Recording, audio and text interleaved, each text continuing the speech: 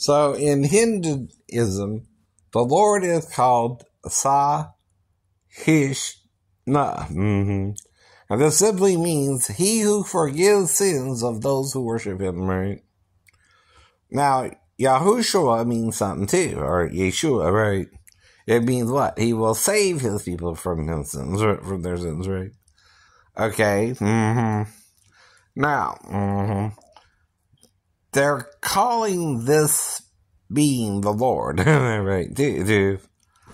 My sweet Lord, right? Now, the thing is, okay, if you call Jesus by a different name, are you still referring to Jesus? Right. Maybe. He who forgives sins of those who worship him. Would that work, though, if you're a Hindu? To call him that? I don't know. You understand? You're not Jewish, you're not. I know. Christian. But this is what they call the Lord. This is what they call the Lord. This is his name in their language, right? Do you understand? Right. Just like their word for God is more Brahma, right? And our word is God. And, you know.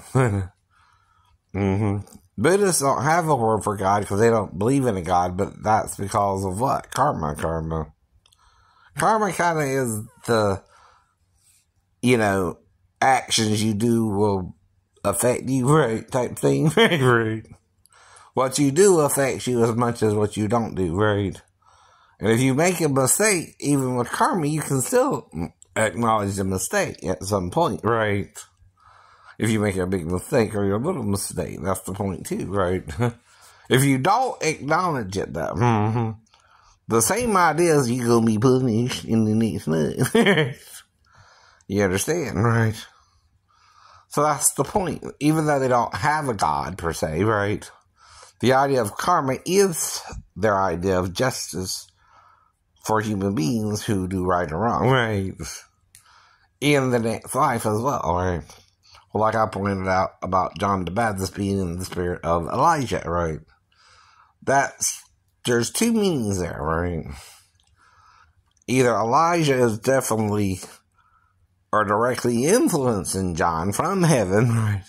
Because he didn't become John himself, did he? Right. Except spiritually, right?